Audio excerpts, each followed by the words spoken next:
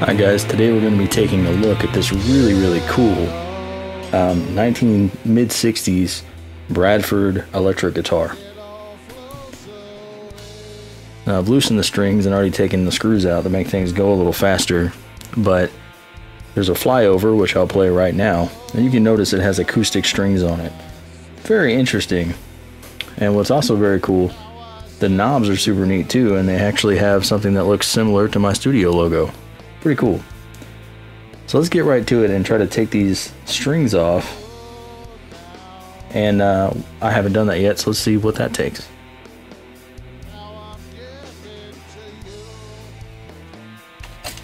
And sorry for the bad lighting on my face here, but most of what you're going to see is through the overhead cam. So this little part, that's pretty cool that it's got this part to it. From what I've seen from these guitars, they don't often have that little cover. That's usually missing.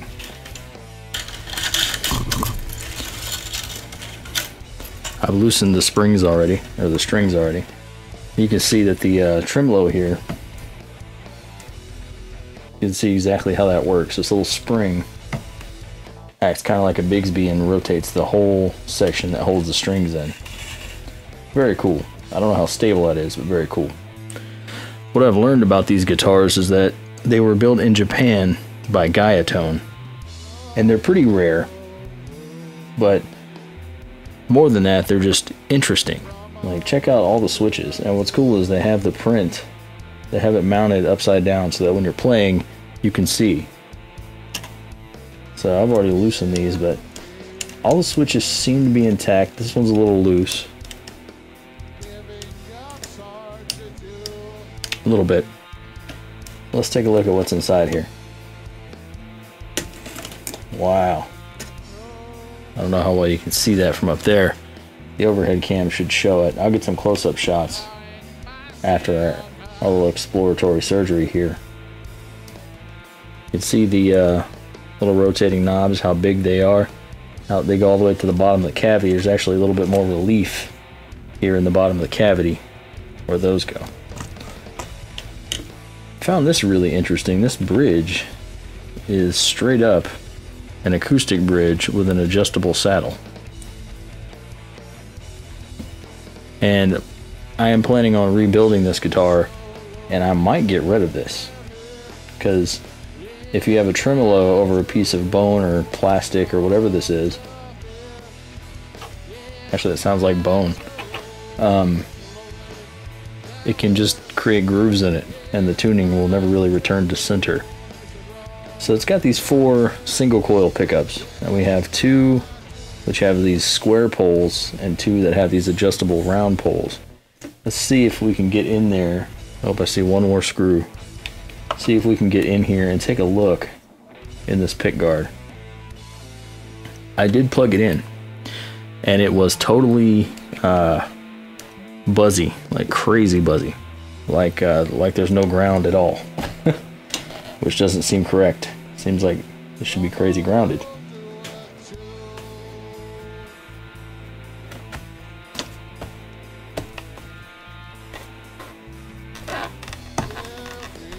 Okay, well, I don't want to hurt this.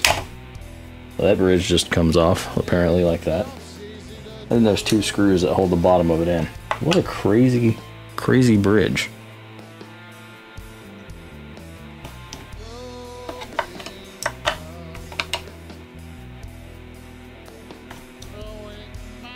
Okay. Base of the bridge, top of the bridge with the saddle. Interesting way to do an electric guitar. Let's see what's in here. Okay. So here is the ground that goes to the bridge, which I'm sure you can see in the overhead cam. Wow. These are some crazy pots. I'm going to go ahead and bring you in. Look at this.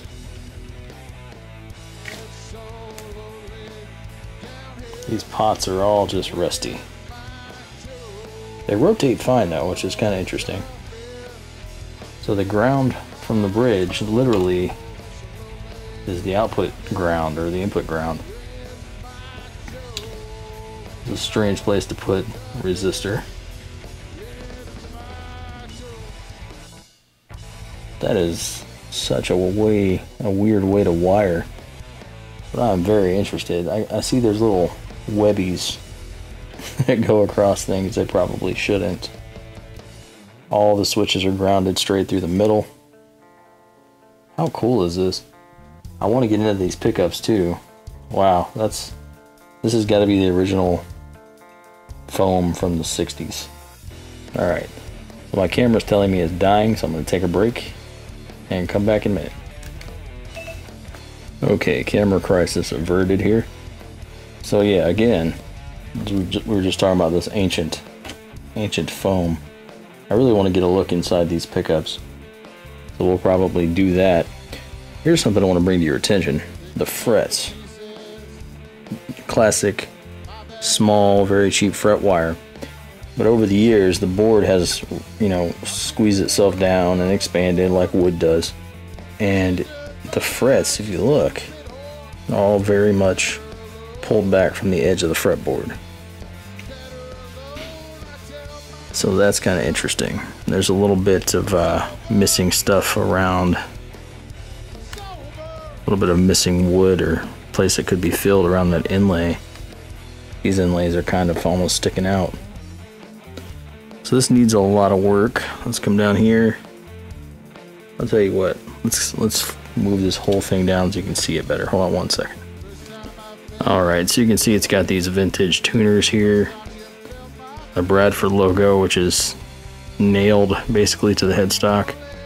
This bar goes all the way through the headstock onto the other side. I'll show you the back in just a second. Still got the steel reinforced neck, little logo right there, hard to see. And for some reason the nut was lacquered over, so that's all gone now. But I'm definitely going to refret this thing, because you got a guitar like this, you got to restore it, right? So alright, I'm going to put this up here. Actually, hold on one second. So here's the back of the tuners. Just your standard single gear, you know, just your standard tuners. No big deal.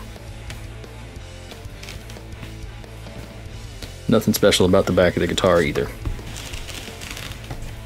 The finish has seen better days. That's to be expected. It's all worn out nitrocellulose. Pretty wild. Okay, so why do I have this guitar, and what am I going to do with it? Well, I know some super cool people at Blues Angel Music, one of my favorite local music stores, and they had this in the bag, thought I'd be interested, and of course I was. They gave me a really good deal on it. And I want to make it into a player. You know, this guitar's got some history, and it should be made into a player. Now, what do I mean by that? I don't want just a 60s curiosity guitar. I want a guitar that is going to be playable comfortably, look nice, and have all these electronics work exactly as they should. Finding a schematic would be probably impossible, but I plan on doing the body in an emerald green because I saw two other versions of this guitar and one of them was kind of a green color, but I'm going to take it darker. I'm going to go for like a metallic emerald kind of look. And I'm thinking about replacing this bridge. That may sound like sacrilege, but this isn't a vintage Fender or Univox we got here. This is an off-brand. And while they do fetch a little bit of money, they're not going to reach the old, you know, high flyer money or anything like that. You know, it's pristine condition. It's not really worth making sure the finish is nitrocellulose, making sure I use period correct capacitors. You know, it's not worth that. What it's worth is bringing back to life in a modern way, and that's what I plan on doing. So I think the next time you see this guitar will be when I'm painting this body, and at that point maybe we can do a deeper examination of things like the neck pocket and finding any cracks in the neck or headstock or fretboard, anything like that. We'll go through a deeper examination and we'll get to see how all the little parts work. I'm going to start taking that apart. But this is a really interesting guitar, and I am stoked to have this project here and to get to work on it. So if you guys enjoyed this video, please give it a like, share, subscribe, help me out. I'm trying to get back into the YouTube thing. So, thanks for hanging, guys, and checking this out with me.